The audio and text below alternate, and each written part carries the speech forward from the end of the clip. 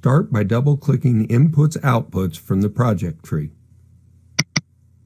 From the Digital Inputs tab, note the present configuration for Digital Input 0 is P840 on-off 1.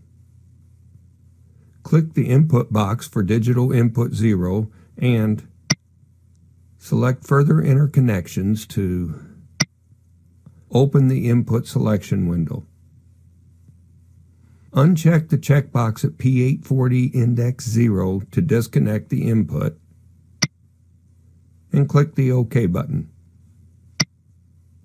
Note that Digital Input 0 has been disconnected. Now click in the input box for Digital Input 3 and click Further Interconnections.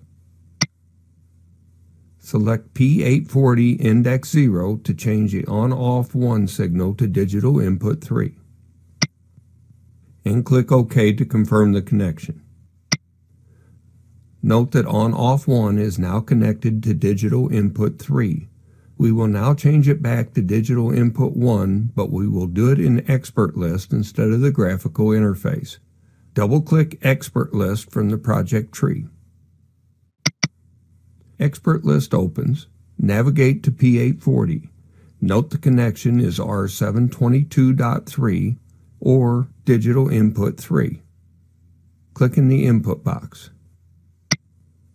Note that the same type of connection window opens as did with the graphic window.